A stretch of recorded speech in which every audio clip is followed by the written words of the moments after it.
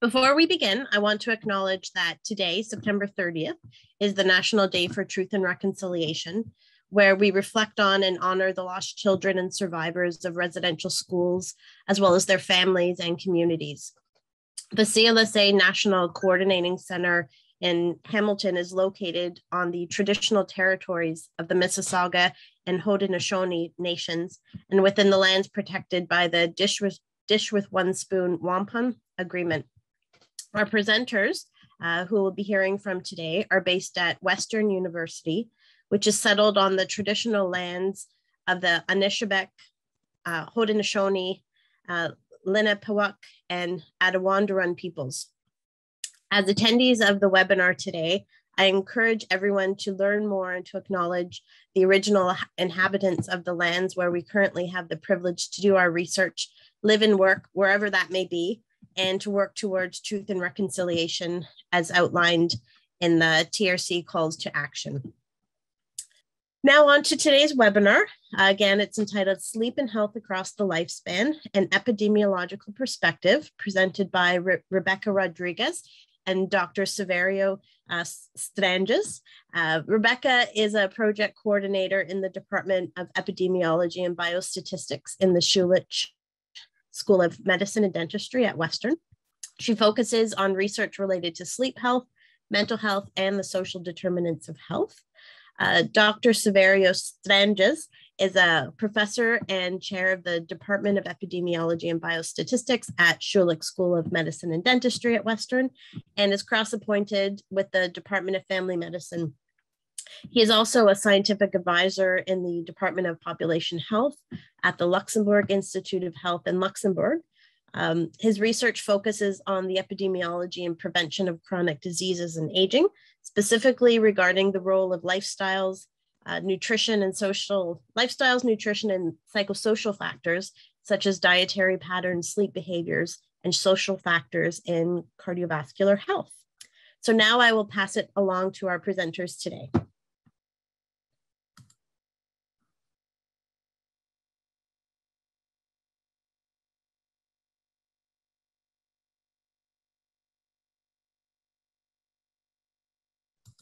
Just take your mute off, Saverio.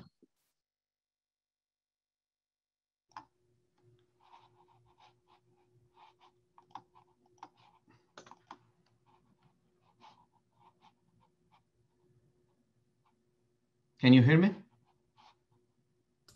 Yes. Okay.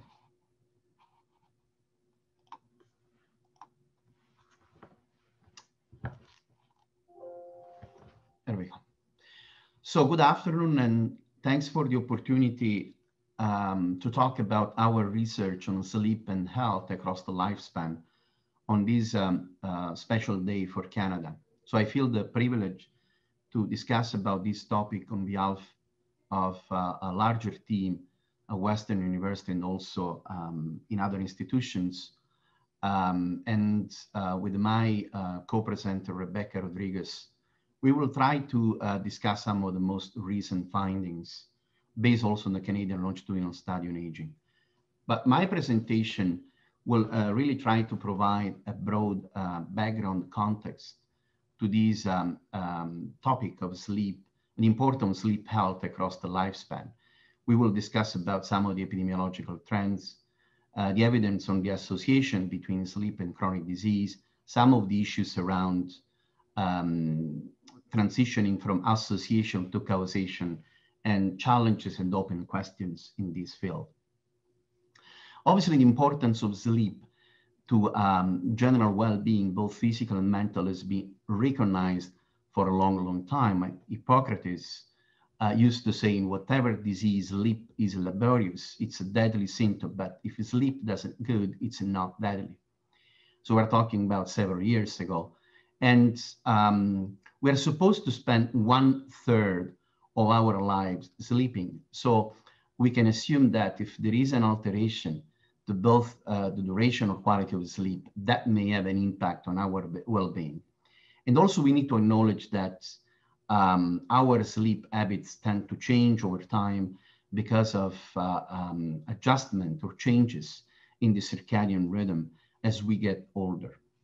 But it is also important that sleep is a multi-dimensional construct, which is influenced by a range of factors, which are not just individual factors like genetic makeup or other physiological or behavioral factors, but also the social and the environment play a major role in shaping our sleep patterns, and therefore also the potential associations with a range of health outcomes. In the last few years, there has been increasing public health concern around the prevalence of sleep disorders and sleep deprivation as an unmet public health issue. And this was a report from the Institute of Medicine emphasizing that sleep seems to be still outside the radar in terms of public health priorities. And there is also evidence on the economic and societal impact of sleep problems in high-income countries in terms of direct, indirect consequences to society financially, in terms of burden to the healthcare system and also to the work sector as well. But sleep problems are not just the problem of high-income countries. There is also evidence on the impact of sleep problems in low and middle income countries. This was, for example, a study we did a few years ago with WHO showing that sleep problems tend to be highly prevalent also in, for example, African Asian countries. In particular, in this study, we look at self-reported sleep problems across 8 different countries. In Asia and Africa, and there was high prevalence in some of these countries and also consistent result of higher prevalence self-reported sleep problems among women, which is in line also with evidence from high-income countries. So overall, the field of sleep epidemiology is rapidly growing, and there is an exponential increase in the number of publications in this field, suggesting that sleep as a behavior should be given sufficient attention alongside with traditional modifiable risk factors in chronic disease epidemiology, such as smoking, poor diet, physical activity, obesity, and so on. And as I said before, there is public health concern because the epidemiological data seems to suggest that, for example, duration of sleep may be declining the last few years. This was a study we did a few years ago using data from the Canadian National Population Health Survey, where we identify 4 different categories of sleepers within the Canadian population. And there was a consistent trend in declining sleep duration over time across the 5 time points of the study. Very recently, this was published just a few weeks ago, we also look at the association of sleep problems with other health behaviors, including smoking, binge drinking, and diet within the Canadian Community Health Service on a very large population. And actually, we also found that a large segment of the population in Canada does not meet the recommended sleep duration guidelines. And also, even over 55% of females and over 40% of males may report sleep problems. We also found associations of binge drinking and smoking with increased risk of sleep problems. On the other hand, increased fruit and vegetable consumption was associated with a lower risk of sleep problems. So the other important aspect in the field of sleep epidemiology is the overwhelming evidence on the association of sleep problems with a range of chronic diseases.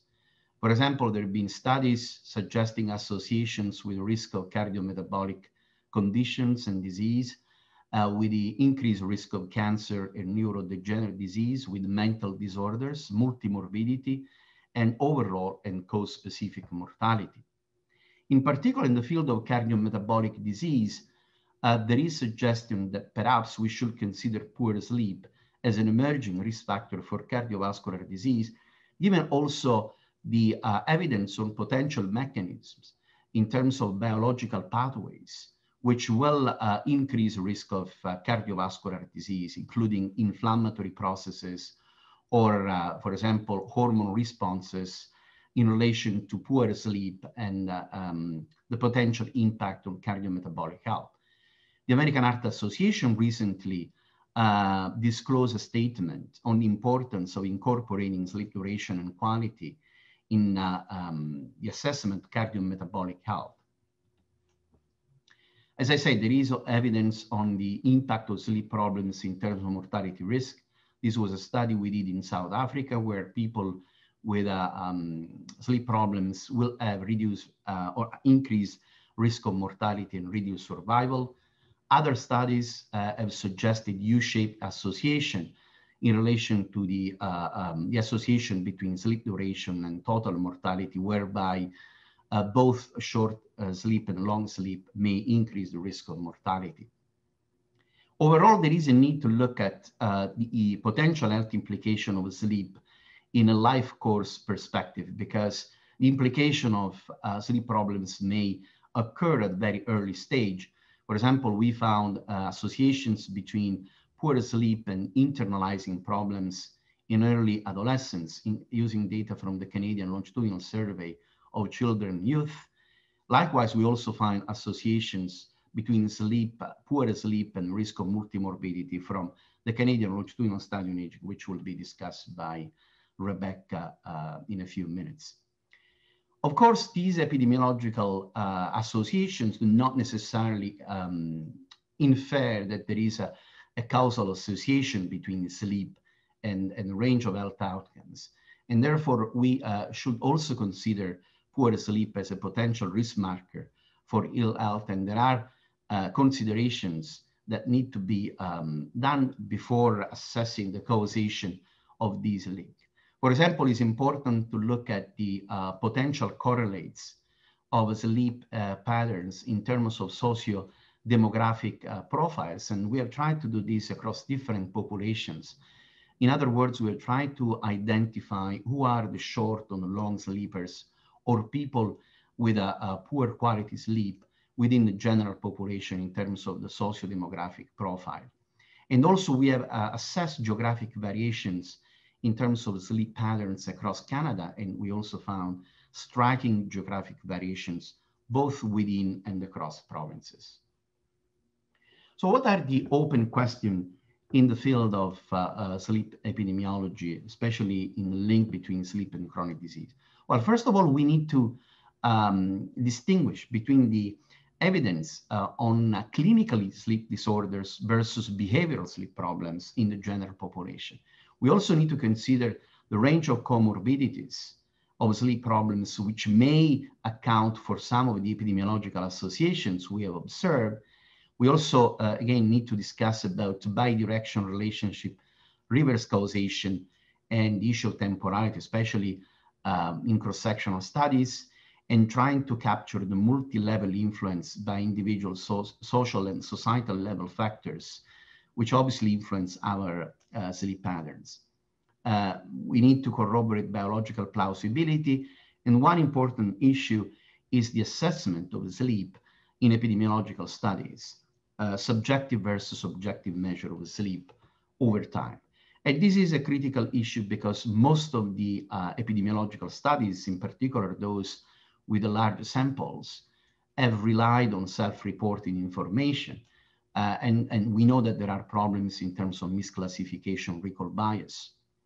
Of course, there are objective measures such as polysomnography or actigraphy that may be more suitable, but again, it's also the feasibility of using those objective measures in large population-based studies.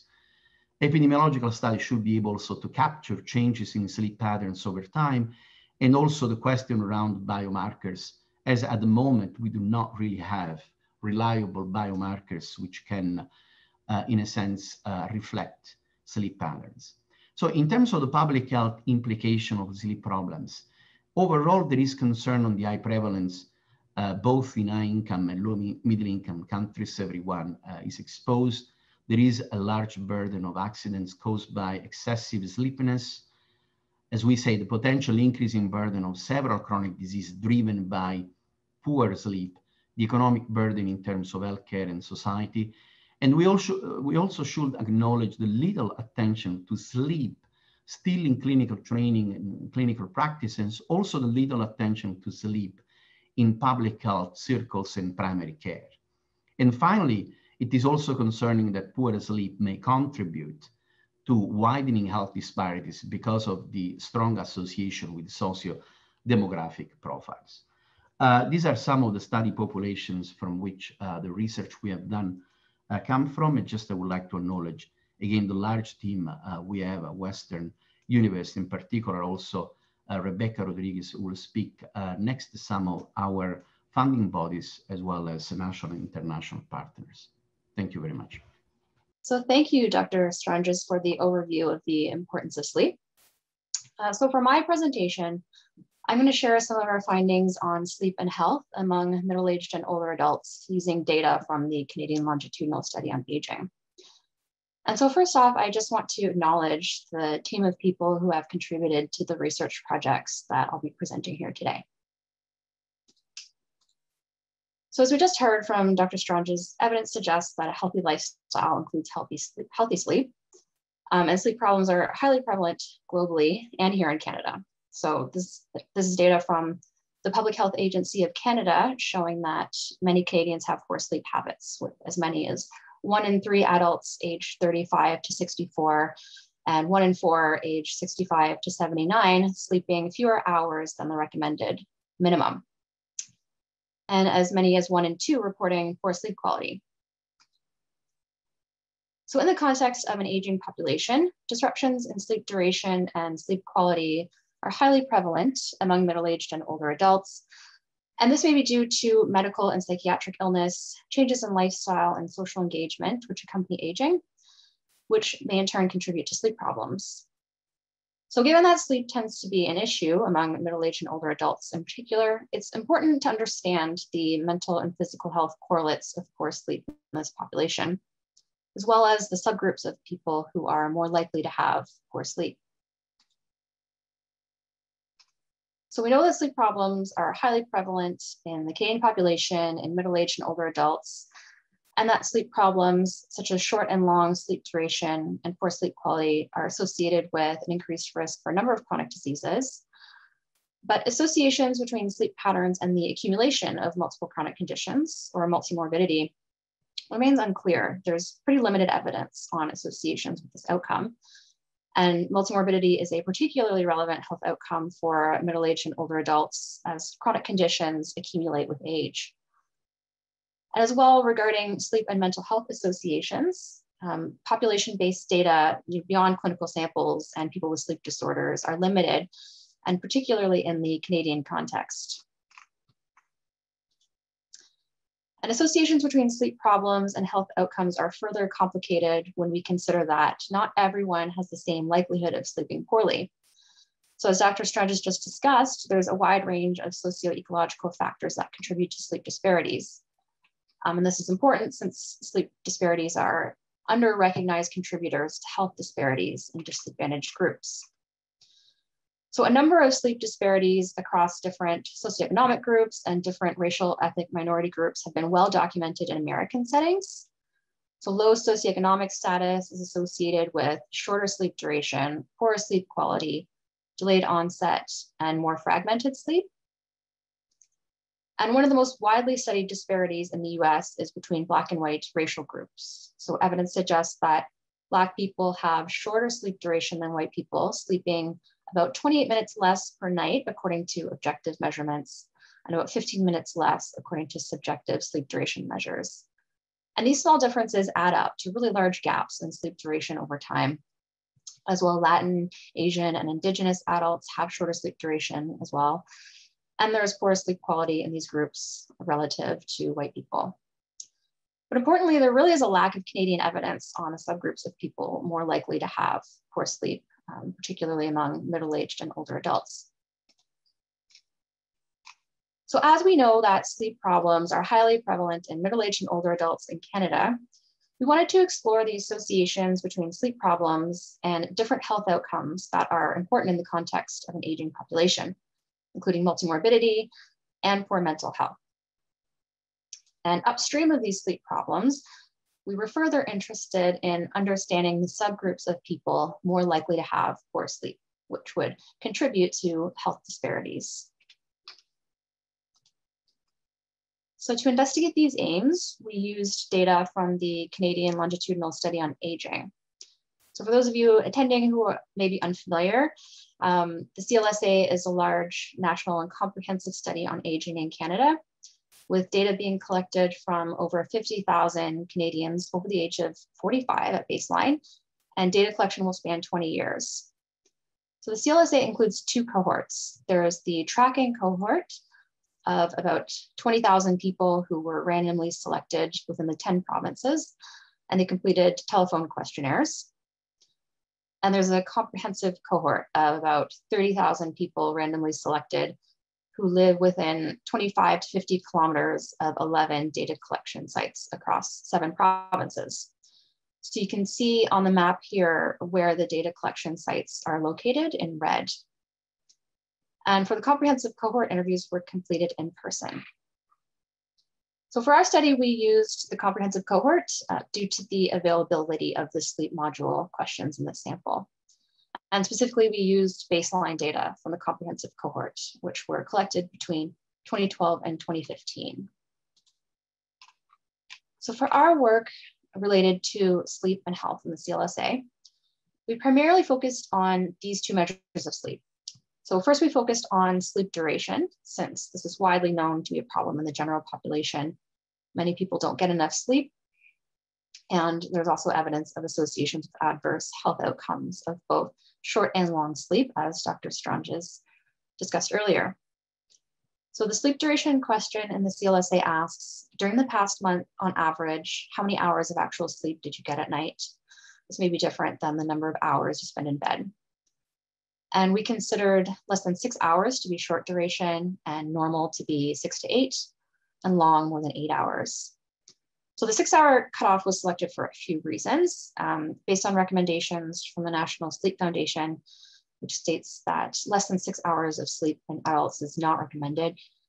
And the 8-hour cutoff was selected for long sleep based on the distribution of sleep duration in the CLSA sample, which you'll see in a minute on the next slide. This group is quite small.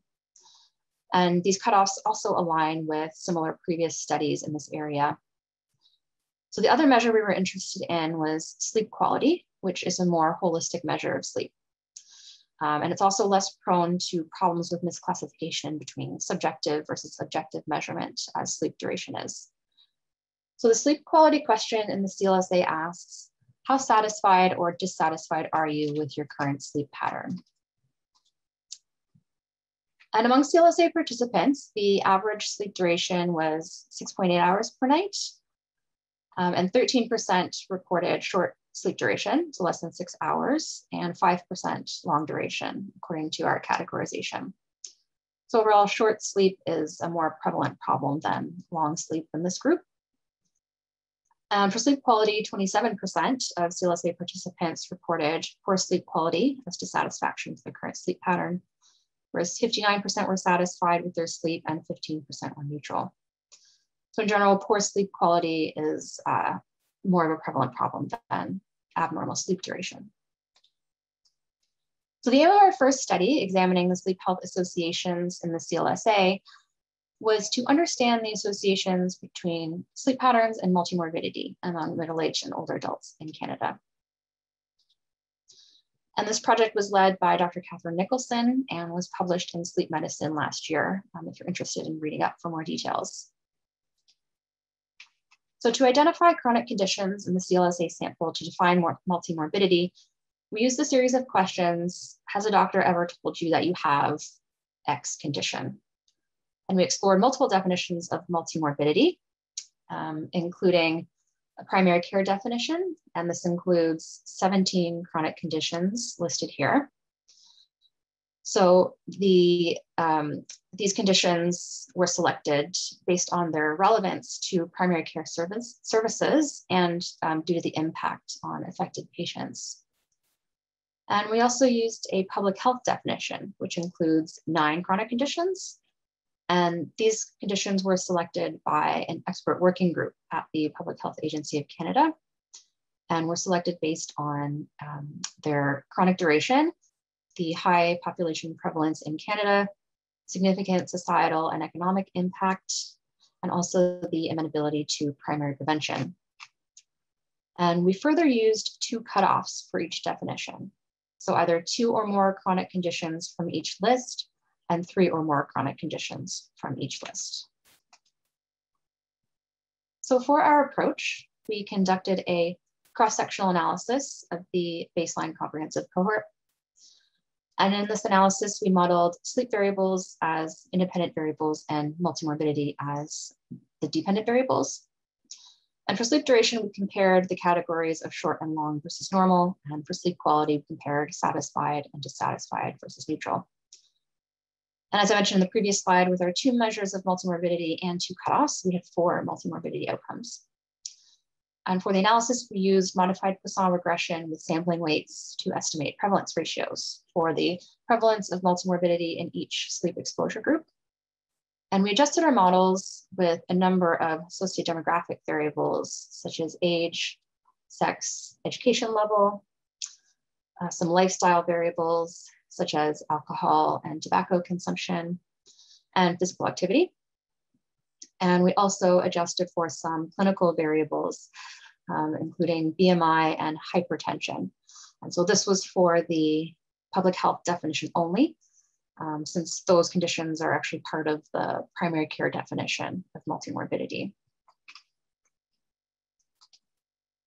So shown here is the prevalence of multimorbidity within the CLSA comprehensive cohort participants at baseline. So 28% met the public health definition for multimorbidity, including at least 2 chronic conditions.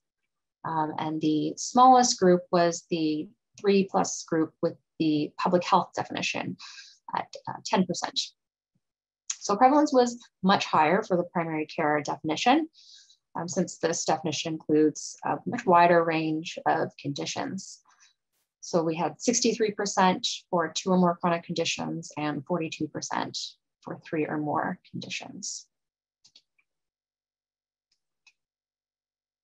And here are the results for the adjusted associations between sleep duration and multimorbidity.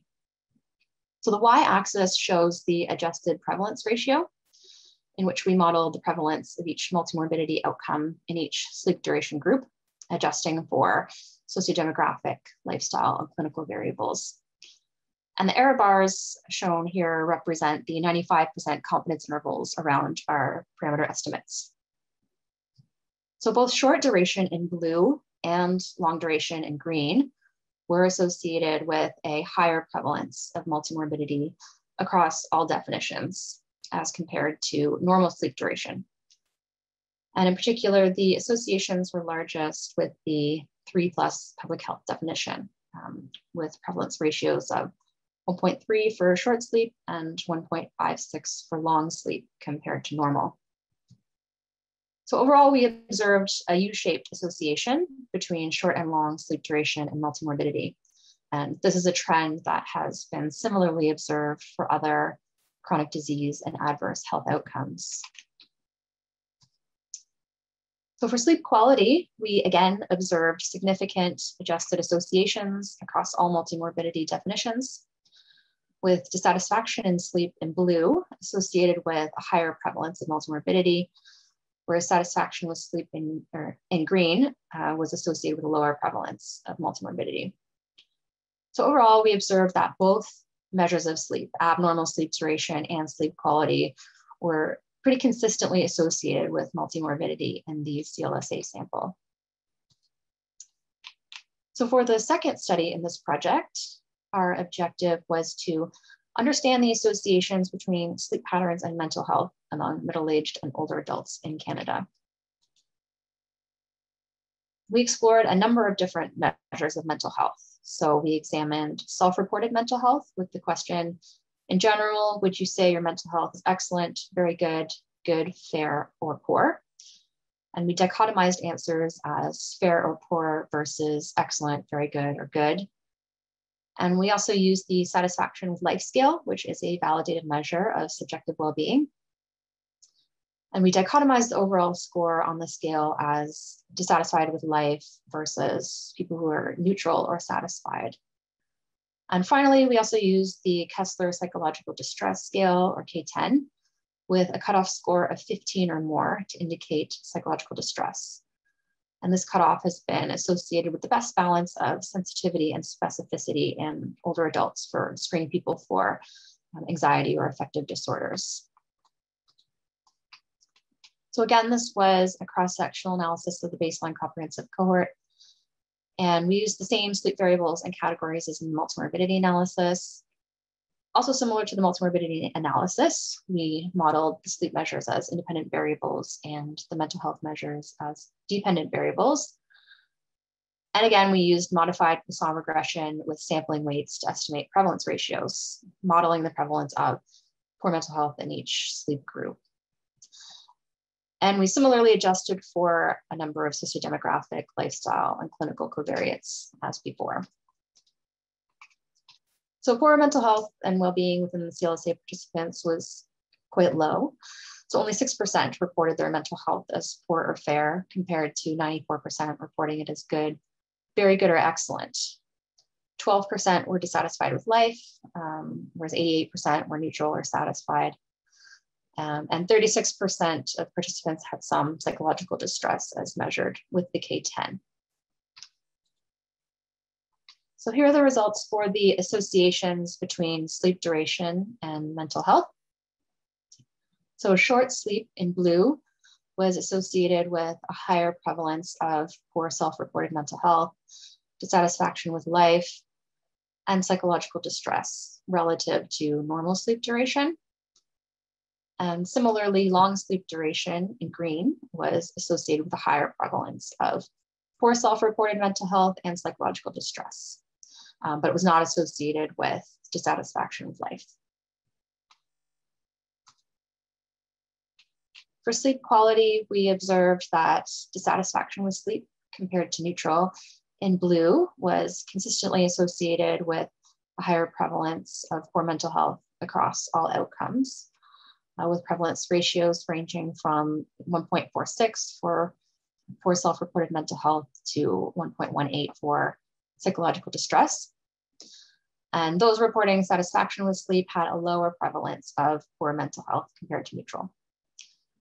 So overall, our findings were generally very consistent with our multimorbidity analysis, showing that both short and long sleep duration and sleep quality were associated with poor mental health. So moving on to focus on the factors that are associated with sleep problems in the CLSA. The objective for our third study was to identify the social determinants of poor sleep health among middle-aged and older adults in Canada. So shown here are the specific social determinants we were interested in. And we focused on the individual level social determinants rather than the broad ecological measures as shown in the Billings and colleagues framework that we showed in the introduction. And we derived this list using multiple sources. So on the left are the social determinants of health that are important to measure according to CHI. So this includes sex or gender, but we only have access to sex in the CLSA baseline sample. Age, geographic location, so rural or urban residence, annual household income, and educational attainment.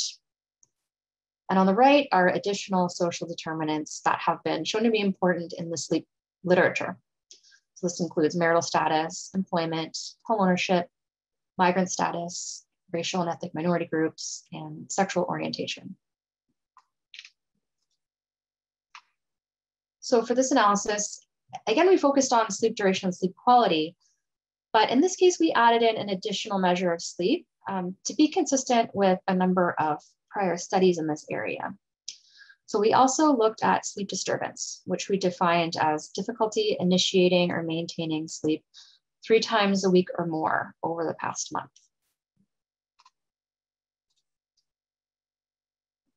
So yet again, this is a cross-sectional analysis of baseline data from the comprehensive cohort. And for this analysis, we modeled sleep as the outcome variable. So sleep duration, we modeled as a continuous variable rather than categorizing into short, normal, and long categories. And we dichotomized sleep quality and sleep disturbance variables. Social determinant variables were modeled then as independent variables. And we used modified Poisson regression with sampling weights to model the prevalence of poor sleep quality and sleep disturbance. And we used linear regression to model sleep duration. So in this case, we used a blockwise adjustment approach. So first, we adjusted for all social determinants together to identify the key social determinants independently associated with sleep in our sample. And then we adjusted for a number of clinical and lifestyle variables to see whether these factors might account for some of the associations we observed. So shown here are the key groups where we saw poorer sleep patterns and at least one indicator.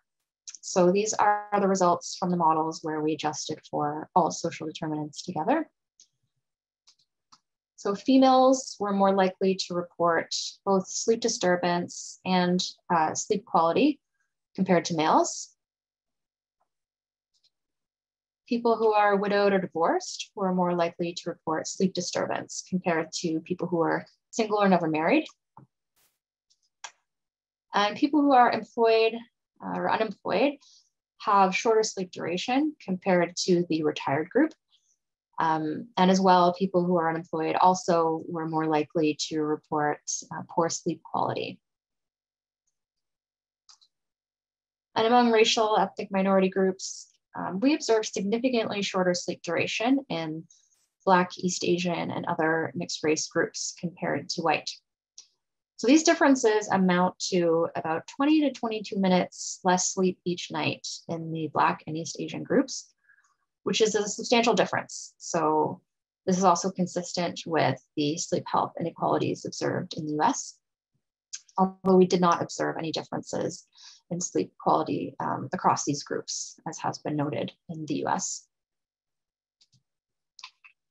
So shown here are the groups where we observed better sleep health, or groups where sleep problems were less prevalent.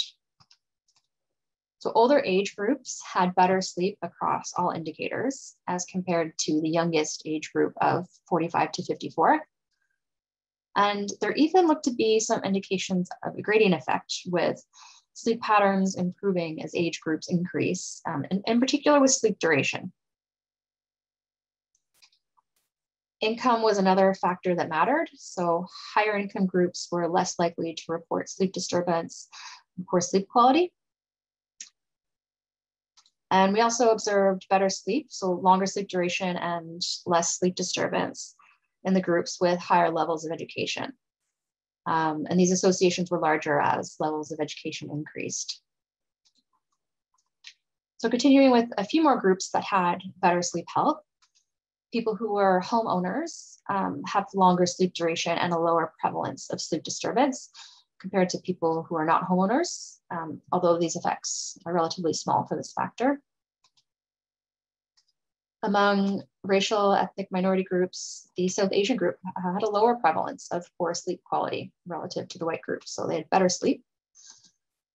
And the lesbian, gay, bisexual group had longer sleep duration than the heterosexual group, which was surprising, and we expected to observe poorer sleep in this group based on trends in the literature. So we then adjusted for a number of lifestyle clinical variables to see whether or not these associations might be accounted for in lifestyle clinical differences between groups. And we observed that associations were attenuated for a couple of factors, so household income and unemployment.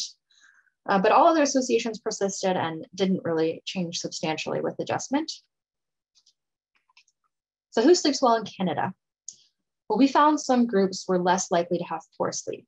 So people from older age groups above age 55, with higher household income and higher education, homeowners, the lesbian, gay, bisexual group, and South Asians. And on the opposite end, on the right, groups that were more likely to have poor sleep were females relative to males, people who are widowed or divorced versus single or never married, employed or unemployed versus retired, Black, East Asian, and other mixed race groups relative to white. And in the middle are the groups where we didn't observe any associations with poor sleep patterns. So people living in rural areas compared to urban, first-generation migrants, and Latin American and Arab and Middle Eastern groups compared to white. We didn't observe any differences in these groups. So some important limitations to consider with our findings. So the data we used are cross-sectional, so you can't infer any causality, which is particularly important to consider along with our findings on the associations between sleep, mental health, and multimorbidity. We used self-reported measures of sleep, which in particular is an issue for sleep duration and is prone to misclassification. So people tend to overestimate sleep duration as compared to objective measures. And as with any survey, there are some issues with selection bias in the CLSA. So comprehensive cohort includes people living close to the data collection sites, which limits the sample to people living close to these large urban centers in only 7 provinces. And so that limits the generalizability of our findings. And the interviews are conducted in English or French, so this likely contributes to an underrepresentation of certain groups, like recent migrants, ethnic minority groups, and people with disabilities like hearing problems or memory impairment. So we found that sleep problems, including short and long sleep duration and poor sleep quality, are consistently associated with a higher prevalence of important health outcomes in an aging population, including both multimorbidity and poor mental health. And these associations are likely bidirectional. So poor sleep can negatively impact physical and mental health, which can in turn negatively impact sleep. And we also observed that sleep health disparities exist among different socioeconomic and racial ethnic minority groups among middle-aged and older adults in Canada, which is a concerning finding and may contribute to or exacerbate existing health inequalities in these groups. So our findings, when considered alongside the abundance of longitudinal evidence from the sleep literature, as presented earlier by Dr. Stranges, suggest that sleep problems do have important public health and clinical implications. So from a public health perspective, as sleep problems are a modifiable risk factor, they might be a potential target for public health interventions and could potentially reduce the risk of chronic disease and poor mental health.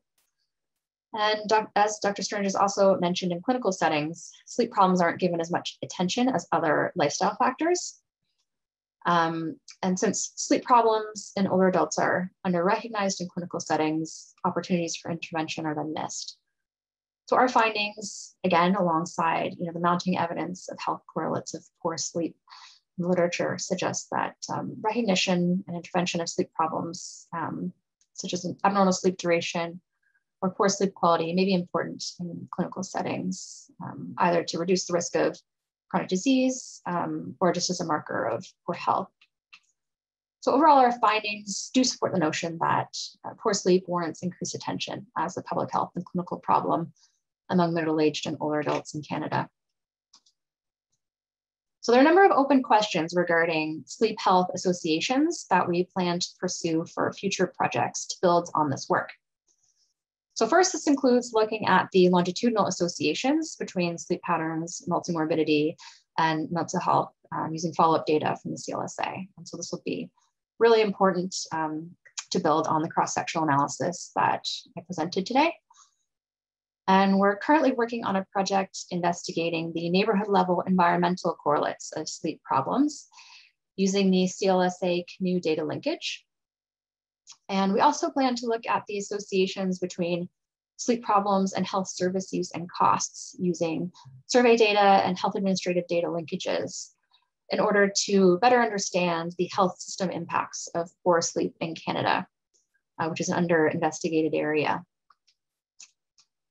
So I'd like to acknowledge all the team members who contributed to this project, in particular, Dr. Stranges and Dr. Kelly Anderson, who are the co-PIs on this project.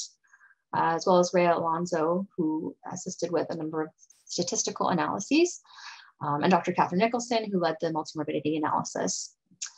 As well, I'd like to acknowledge Lawson and CIHR for funding. So thank you for attending today, and we'd be happy to take any questions. Great, thank you so much to both of you. I do see we have some questions that have come in. Just a reminder, if you can use the Q&A that is located below the presentation, that just helps us keep track of questions better. But I will go through, there was a few that came in on the chat as well. So I think maybe we'll just start there. First of all, Shirley at the CLSA did post a link to the paper. So thank you very much for doing that. That's in the chat. And one question that came in, first question from Andrea was, for Saverio, could you explain about the correlation between sleeping patterns and geographical distribution?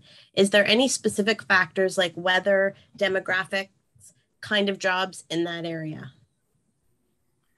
Yes, that is an excellent question, and I was pleased to see the future direction slide of Rebecca, because we are actually looking at that particular aspect with our ongoing Catalyst grant and the data linkage with the CANUE data, which provides, as you know, a wealth of information on environmental exposures. Obviously, the paper I was mentioning before is based on Canadian Community Health Survey data, where the information on environmental exposures is quite limited. And as you know, in environmental epidemiology, it's often difficult to capture granular information within current national surveys. So we hope that by looking at these linked data from CANUE, we can provide more specific information about, potential environmental factors which may account for the geographic variations we have observed in our studies, where the geographic unit was the forward sortation area within each provinces. And obviously we accounted also for a range of socio-demographic factors to make sure that there was not, although is one of the potential, explanation for those geographic variations, but the variations seem to hold even after accounting for socio-demographic differences.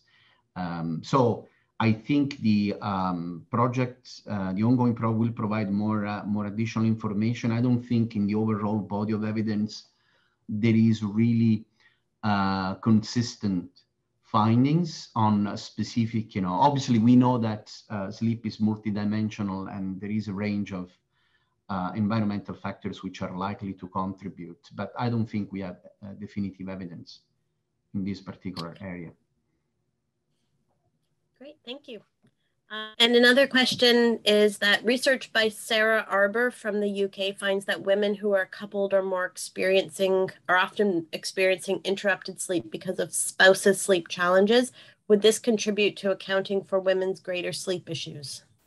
Yeah, that's another great question. I'm very pleased. And this is another, area of research on sex-gender differences in the association between sleep and health outcomes.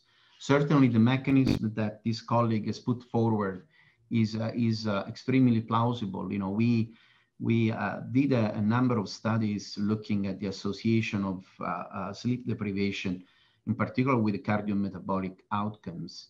And we found, for example, that women seems to have a potential higher risk of hypertension and also cardiovascular disease in general.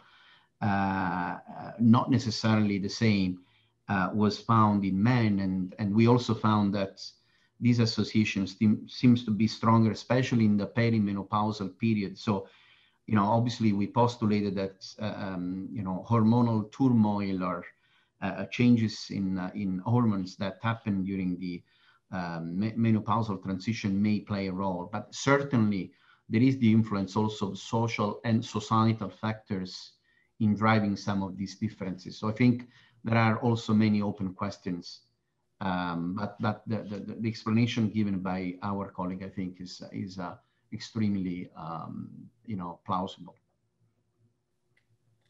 Great. And I think we have two questions related to shift work. One is whether shift work is, if we can identify shift workers in the CLSA, and also do you know if the sleep duration measure is valid in shift workers? And then a separate question is the relationship with shift work in your findings. So to answer the first question, you may know, I'm actually not exactly sure if we ask about shift work in the CLSA. Do either of you know? Yeah, I think or can recall. Lauren Anderson, and I say hello to her, by the way. Yeah, hi, Lauren. I have another project with her. Yes, we do have information on shift work in the Canadian Longitudinal Study on Aging, and we have another student, actually Ray Alonso, who also contributed to our analysis, who is working on the association of shift work with cognitive function within the same data set. So we do have some information on shift work, on retirement status of participants. Obviously, this is an area which is extremely important in occupational epidemiology, and there has been quite a large body of evidence on the increased risk of a range of health outcomes among shift workers, and some of the mediating mechanism can also be disrupted sleep patterns. Obviously, we are expecting to have the possibility to analyze also the longitudinal data to tease out the temporality, all the issues that cannot be sorted with the cross-sectional.